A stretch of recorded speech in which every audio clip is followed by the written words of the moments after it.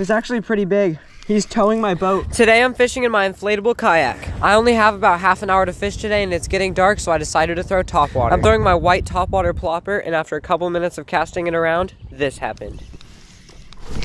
Oh, fish on! That was nuts.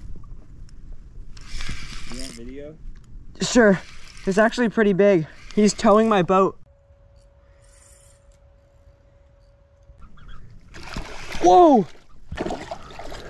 Oh my gosh, I barely hooked him. This was probably the biggest bass I've ever gotten on topwater, weighing in at 3.4 pounds. This guy was an absolute blast to catch and one of the main reasons why I love topwater.